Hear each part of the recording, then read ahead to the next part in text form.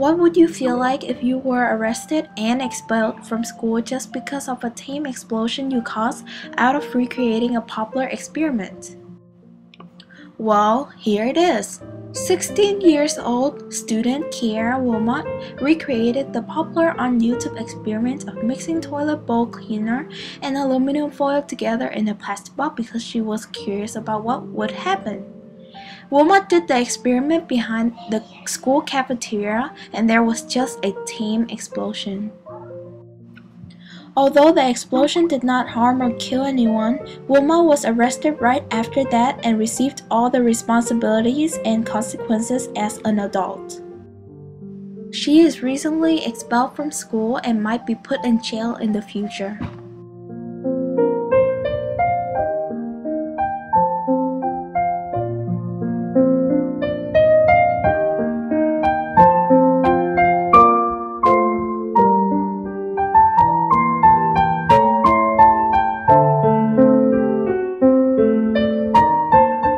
I think the author's purpose for this article of the week is that Wilma is just being treated like this because her skin is different color. She's black. What if she was Asian or white? Would they treat her the same way? Author's probably also telling us that Wilma is not a crime because science isn't a crime. Wilma should be able to come back to school and not be punished in prison as an adult at this.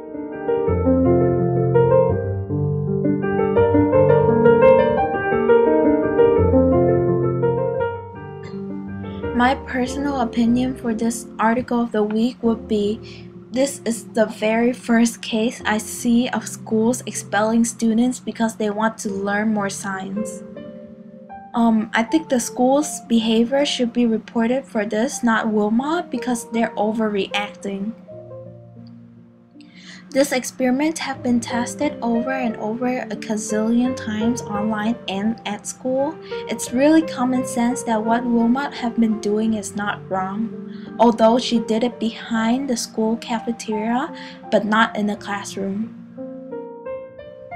I think that if the school actually still wants to punish Wilmot for what she have done, the only reason they should punish her is because she have made a bad choice by doing the experiment out of class.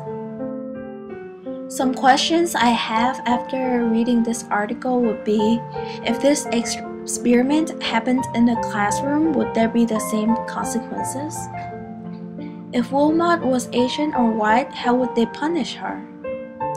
After this case, would any other kids this age have the courage and confidence to experiment science?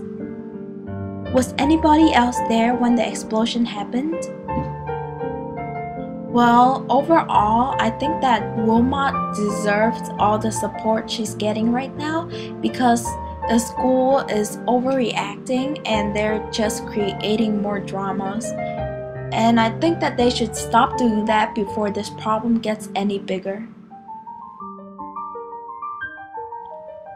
Overall, I think that this article is really interesting, and I think that science is really not a crime and people shouldn't be getting arrested because they enjoy science, they enjoy experimenting things like Wilmot. So therefore, I think that I would be able to follow this article to the end to see the result of what would happen to Wilmot.